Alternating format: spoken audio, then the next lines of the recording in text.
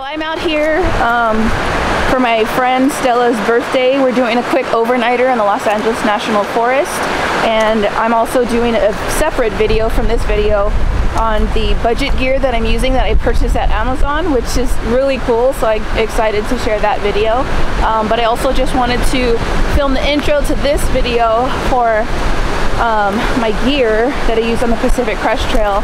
And I know some of you guys already know that my gear was stolen in Tacoma, Washington when I was hiking the trail, and I had to stop because my stuff was stolen, but I still wanted to put together a video just showing what I used. So that's what you're about to see right now. I used the Hyperlite Southwest 55 backpack, and I did make a few modifications to it by adding some stretch cord to mount my sleeping pad, and I also added a shoulder pouch by Z-Packs. I really like the daisy chains on the shoulder pouches. As you can see here, I used it to mount my Garmin InReach Mini. This backpack is a 55 liter of internal volume with an additional 9.8 external volume with all the outer pockets. It's a 40-pound load capacity, and it's very durable and very comfortable, and it's definitely a backpack that I'm going to buy again. I went with the Hyperlite Unbound 2-person tent. It's a 3-season tent. It's also a non-freestanding tent, so it does require trekking poles that are not included to pitch the tent.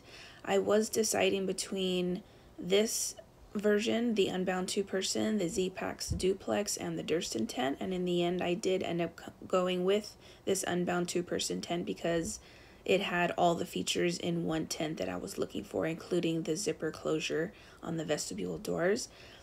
I am having an issue though with the zipper right now, but I think it could be an easy fix with some wax on the zipper. But other than that, I really love the tent, and I am so happy that I still have it. I had a combination of the Z-Pack 6-inch ultralight titanium tent stakes with the MSR groundhog stakes because the terrain changes all the time and you just never know what it's going to be like, so I like having both just in case. In this clip, you'll see I have my Tyvek footprint on the outside of my pack, and eventually I do end up packing it in my backpack with the tent.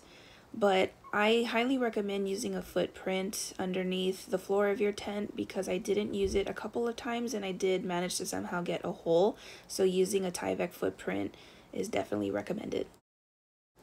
On trail, one of my absolute favorite pieces of gear was the Enlightened Equipment Enigma quilt, and I definitely want to get another one someday in the future.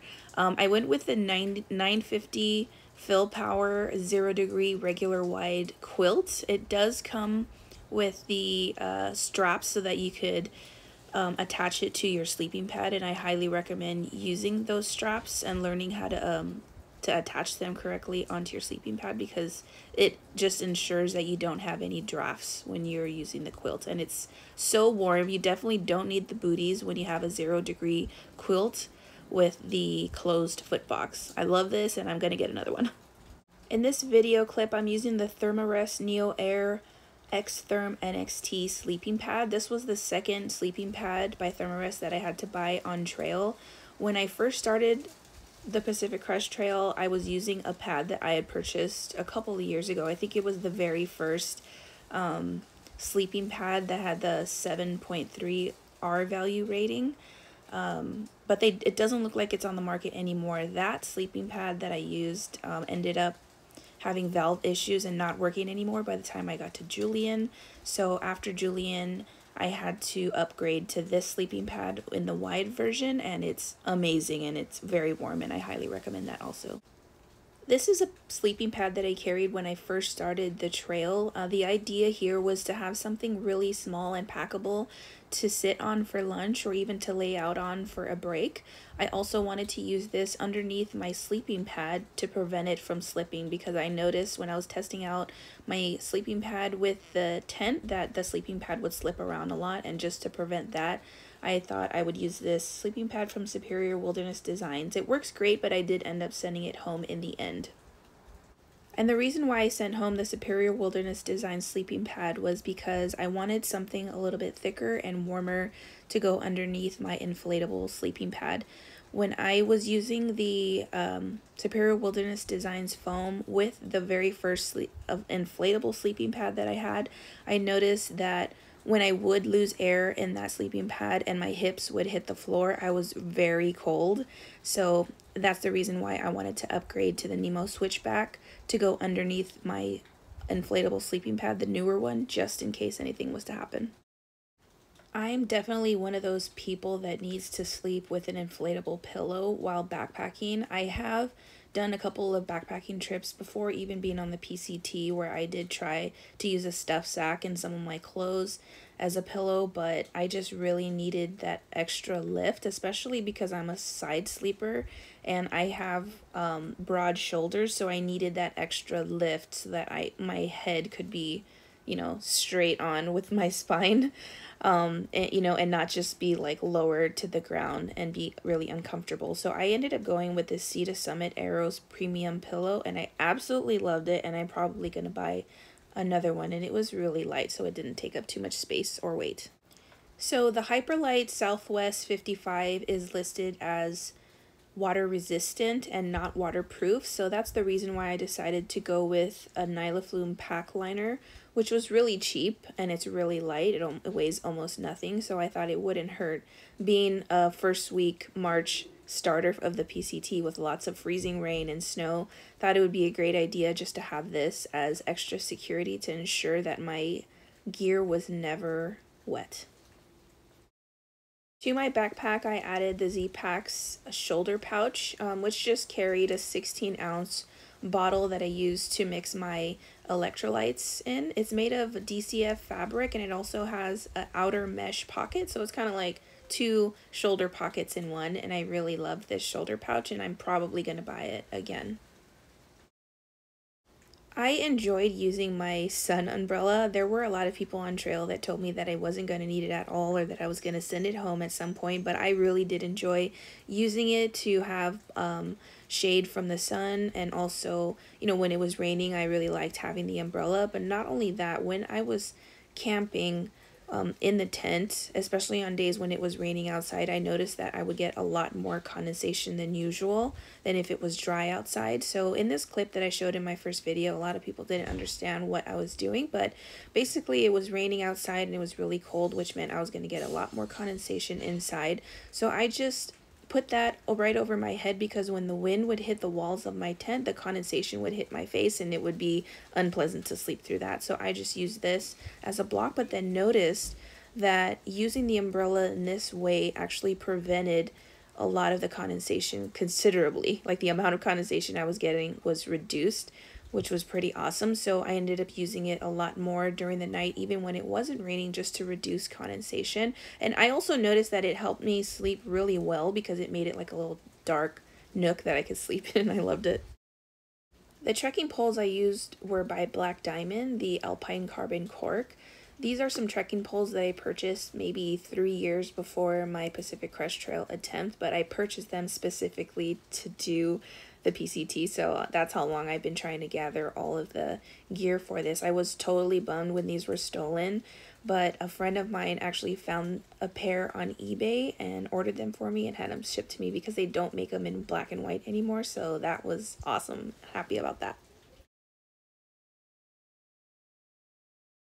I used the ice axe by Black Diamond. It's the Raven in 60 centimeters. Sometimes I use it as an extra large stake for my tent on those really windy days, which I don't recommend, but it helped. Some days it really helped. I also used the Black Diamond Slider ice axe leash, which worked really well. I only had to deploy my ice axe around the Big Bear area, and having this leash was just extra security in case I fell and dropped my ice axe.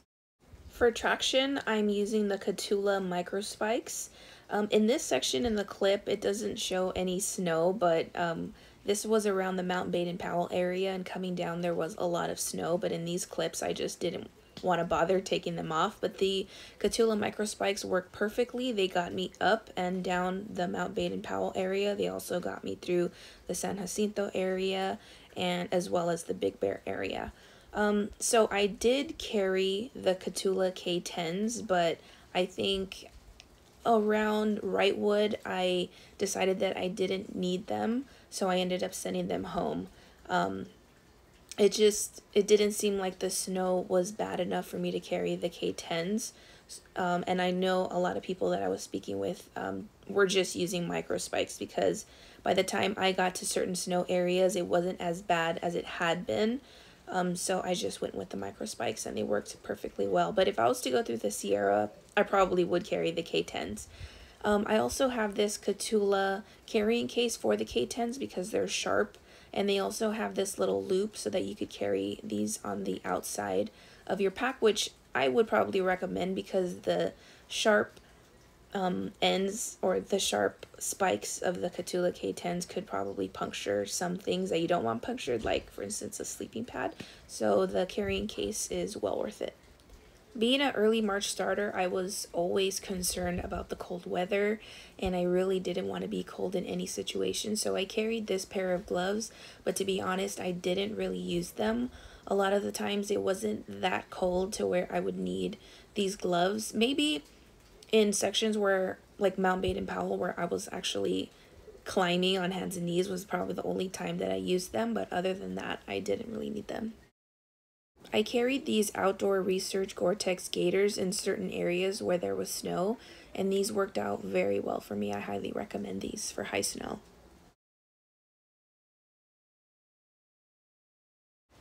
As mentioned in one of my videos, one of the things that wasn't stolen was my electronics bag. I liked carrying all my electronics in this waterproof roll top case. It's listed online as a toiletry case, but I just wanted to use it for my electronics because it was waterproof and lightweight.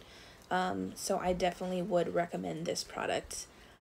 Before the Pacific Crest Trail, I purchased the Garmin InReach Mini, the first edition. This is not the Mini 2. And then I just ended up carrying it on the Pacific Crest Trail for two-way communication between me and other hikers, and also to have the ability to call for SOS if I needed to do that. I did notice on trail there were a lot of people carrying these, but they didn't exactly know how to use them. So I do highly recommend, if you're going to buy one, to do some research because they have awesome capabilities. I carried the Nitecore 20,000 milliamp power bank on trail, mostly because I had additional electronics like my camera gear. So I did use that to charge all of my electronics. There was some times when I would completely run out of battery, but most of the time this lasted all the way through a stretch.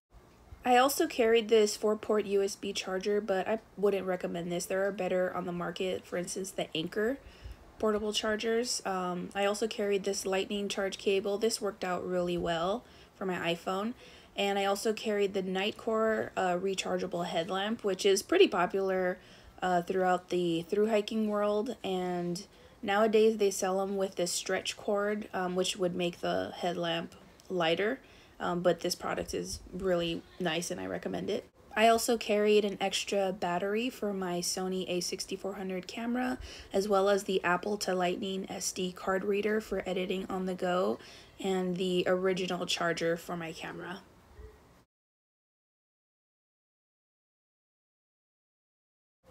I used the Superior Wilderness Designs roll top lunchbox as my food bag.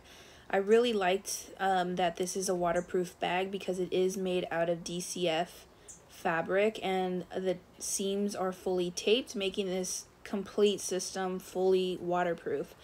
That means that you could potentially use this as your food bag, to store a quilt, or to store your clothes, and to ensure that those things will always remain dry, which I like. I like, inside of the pack, keeping a lot of my things dry and out of any type of, rain and things like that. So this was a perfect choice for me, and I do miss this bag. I'm probably going to buy another one, and I did bare bag it, hang it once, and it worked out perfectly fine. So I definitely recommend this product also.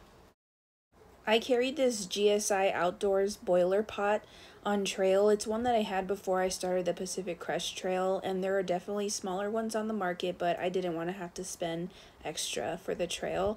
And I also carried the Jetboil fuel on trail. Those worked out really well for me, and I also carried the MSR Pocket Rocket too. So this entire setup that I had was something I purchased before the PCT, and I just figured, you know, I already have a cook system and it works. It is a little bit big, it's a little heavy compared to other things on the market, but I didn't want to have to spend extra, especially if I already had something. I carried this Sea to Summit Cool Grip X mug, which is a collapsible mug that I usually only used for making my granola in the morning, and it worked out perfectly for me. I also used the Sea to Summit long handle titanium spork, and the spork came in handy for me because most of the time I was eating ramen on the trail, so this worked out great. I ended up getting this GSI Outdoors food scraper towards the end of my hike, and it ended up working great, and I wish I had started with it from the beginning. For water collecting, I went with the Canuck Vecto 2-liter water container that I purchased before starting the Pacific Crest Trail. When I went to Amazon to see if I could find another 2-liter capacity bag, I don't see it online anymore, which is fine. It just means that I'm going to have to start carrying the 3-liter water capacity bag, but I really enjoyed how quickly I could collect water with this bag.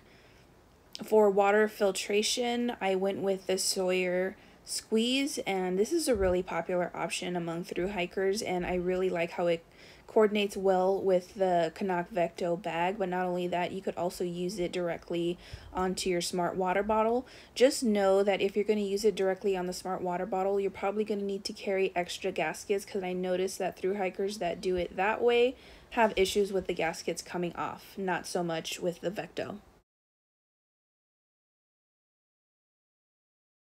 I carried the Mountain Hardwear Ghost Whisperer women's insulated down jacket on trail. It's 800 fill goose down, which means that it kept me incredibly warm on those freezing nights or mornings. I was totally bummed when this jacket was stolen. It was in my backpack when it was taken, so I'm just gonna have to purchase another one in the future, or maybe even look at some cheaper alternatives. But I'm probably gonna buy this one again because it's awesome and it compacts really small and I love it. For my base layer top, I ended up going with the Women's Kathleen Air hoodie. I didn't see a lot of people using this base layer when I was doing research on what people were wearing as a base layer on the Pacific Crest Trail, but when I was on the Patagonia website, I was looking at all the specs and I thought that this might be a really good option, basically as a pajama. It's 51% merino wool and 49% recycled polyester. So this is a blend that'll keep you really warm. It also wicks away moisture and it resists odor and it's quick dry. It's also very breathable. So I noticed that in sections where even the sun was out, wind was able to get through. And since it's moisture wicking, it kept me really dry all the time. And I ended up wearing this a lot on trail, and not just for sleeping, but it works perfect for sleeping. I purchased the matching Kathleen Air bottoms to go with the top for my pajamas, and I just wanted to quickly mention that there was one night on trail when I decided I was too tired to change into my pajamas, and I just slept in what I was hiking in that day. And that was a big mistake because I felt really sticky in my quilt because of all the, I guess, the sweat from hiking throughout that day, and it was a really uncomfortable sleep. So this combo of the Kathleen Air tops and bottom keeps you really dry in your quilt, and it keeps you really comfortable and warm. In certain sections on trail, I was wearing the women's Dynama pull-on pants made by Mountain Hardwear. This was a really lightweight but moisture-wicking pant, and they were very comfortable. The material was really soft to the touch, and these worked really well whether it was cold out or whether it was hot. This was a really comfortable pant that actually, I still have these. I don't need to buy them again. But I do highly recommend them because they're very comfortable to hike in.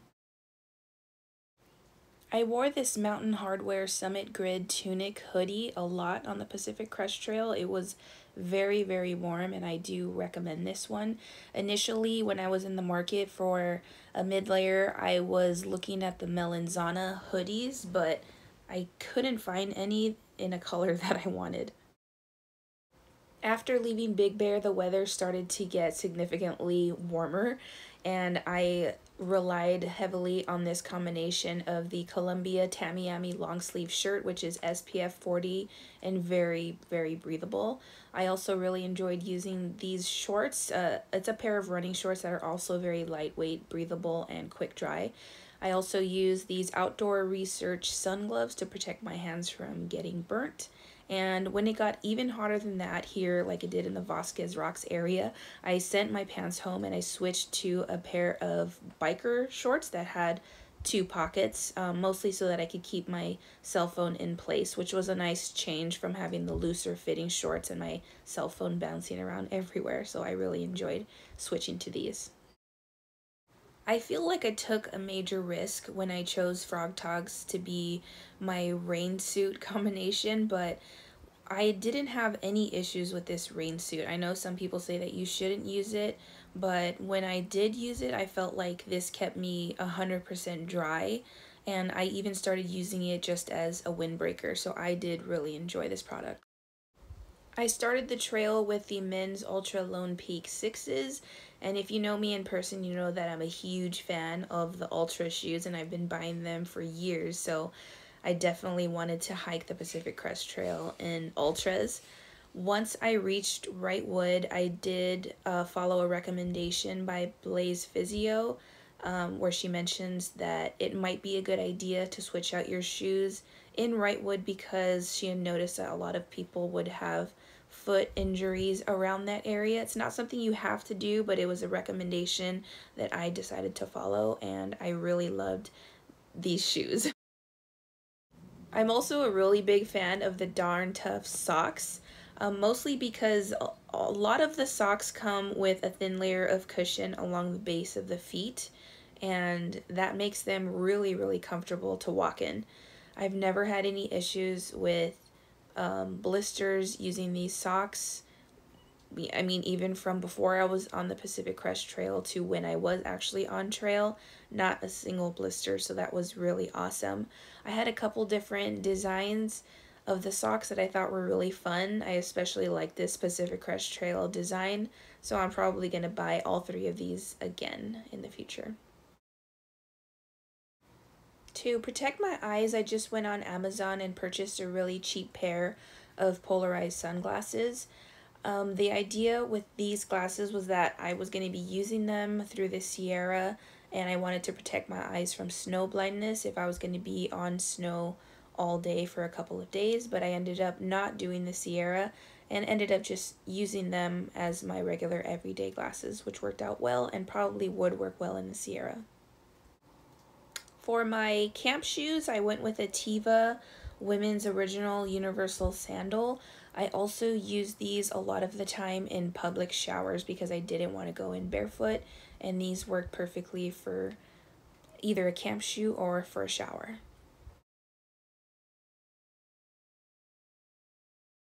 I hiked with a JanSport fanny pack, which carried a lot of the little things like my ID, chapstick, pills, electrolytes, and snacks for the day. Not only that, in the main compartment, it also housed my camera gear.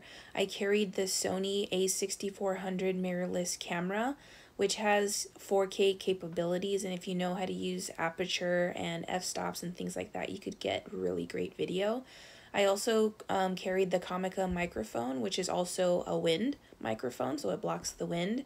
And I feel like this combo was perfect for a thru-hiker because it's really small and it fit into the large compartment of my fanny pack. So this is definitely a camera that I recommend.